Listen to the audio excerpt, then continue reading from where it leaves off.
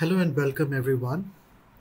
In today's video, I'll be discussing about the Snowball string program in Java. So we will be writing a program in Java that will check whether a given string is a snowball string or not. So what is a snowball string? So before that, let's first of all create a file. So we are creating a file in our home folder, and this is a Java file with the name snowball.java. So we can add some comments and write down the details about the snowball string. So a snowball string is a sentence where each word is arranged in ascending order of their length and is also consecutive. So consecutive means the length of the next word will always be one greater than the length of the previous word. For example, I am the Lord. This is a snowball string because if you look at the first word, the length is 1. Second word, the length is 2. Third word, the length is 3. And the fourth word, the length is 4.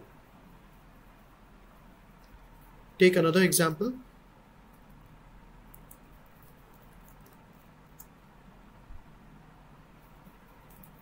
He may give bonus.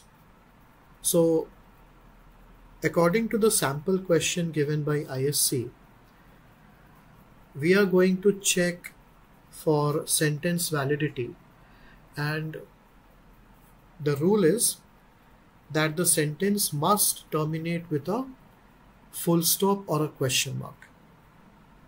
So exclamation mark is not included. So the sentence must end with a full stop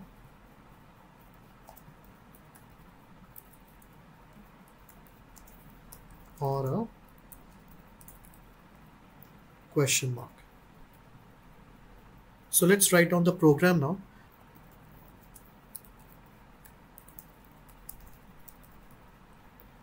And we will also use another class from the util package only, which is the string tokenizer class. String tokenizer class will allow us to extract the individual words easily from the string. Now we can create our class Snowball.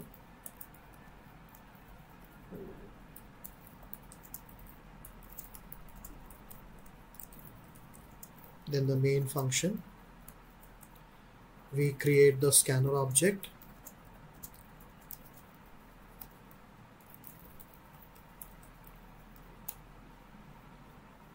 And now we ask for the string from the user.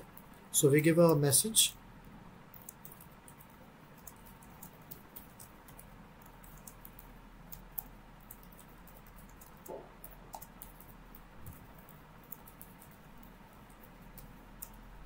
And one more thing that we can do is we can call the trim function also here to make sure there are no extra blank spaces or white spaces at either ends of the string.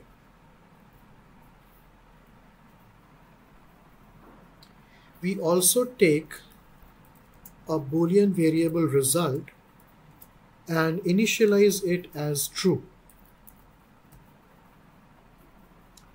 So here again we are making an assumption that the given string is a snowball string, but later if we find out that our assumption is wrong, we are going to change this Boolean variable to false.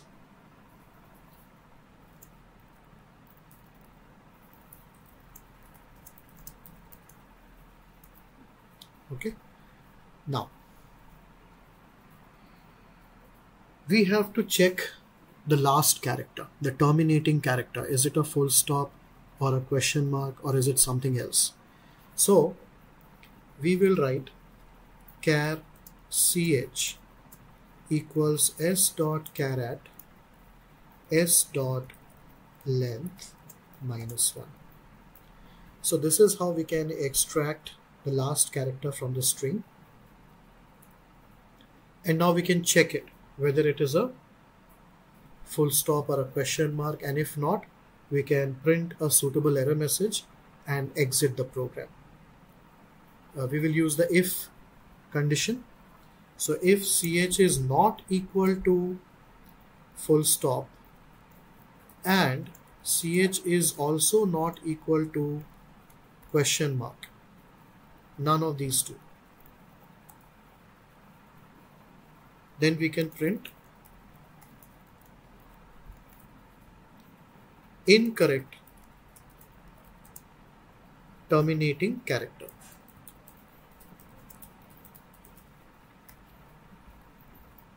And invalid input.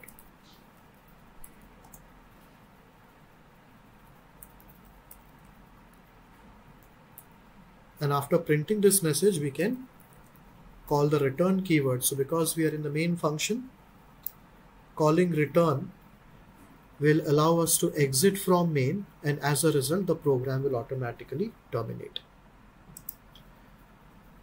And if we have a valid string, if we have a valid sentence, then we will skip the body of this if condition and we will come further and we will create string tokenizer object.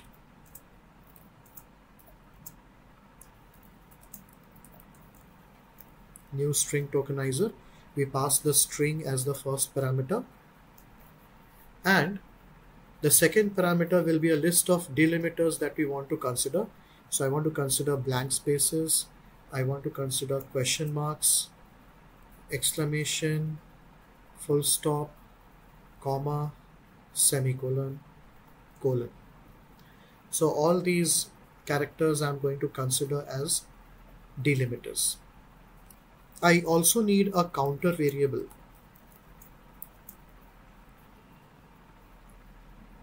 which will keep track of whether the words have consecutive length or not. So initially it is 0, but later we will set it to the length of the first word. So now that we have the string tokenizer object st, we can write a loop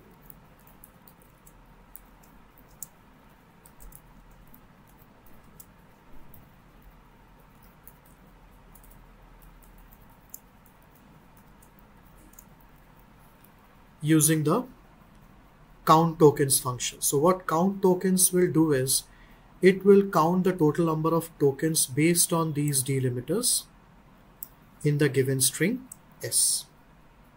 So we know exactly how many times we need to extract or how many words are there in the string depending on these delimiters. And we can extract individual words now using the next token function of string tokenizer class. So we will write st dot next token. Each time next token is going to give us a new word from the string. Now if I is equal to 1, that means the word that we have just extracted, it is the first word when I is 1. So in that case, I will set count to the length of that first word. So word dot length.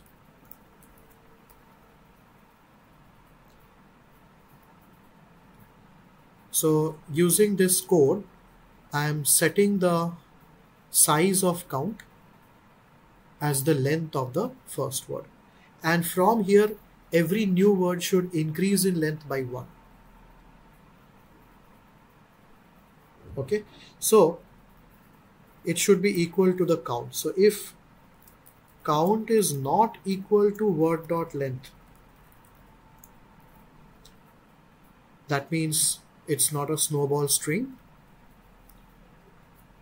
So I can set result to false, and I can call the break keyword to exit from the loop.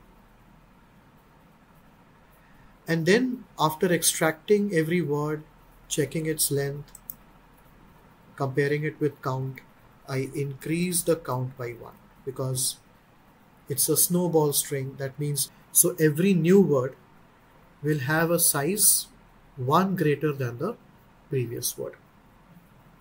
So that's why count keeps increasing, and each time we make sure that count should be equal to the length of the current word. Now outside this loop, if result, if the value is true, I can print it is a snowball string, else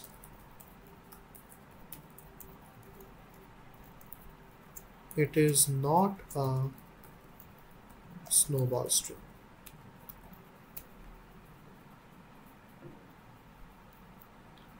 So our program is complete, and now we can check the result.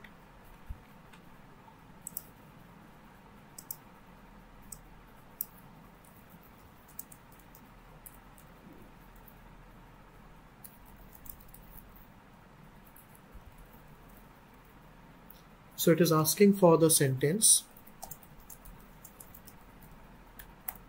So you can see it's printing that yes, it is a snowball string.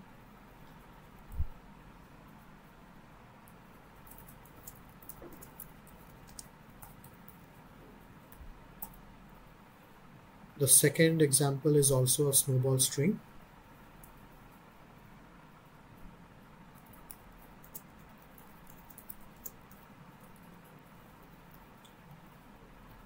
This is not a snowball string. Look before you leap.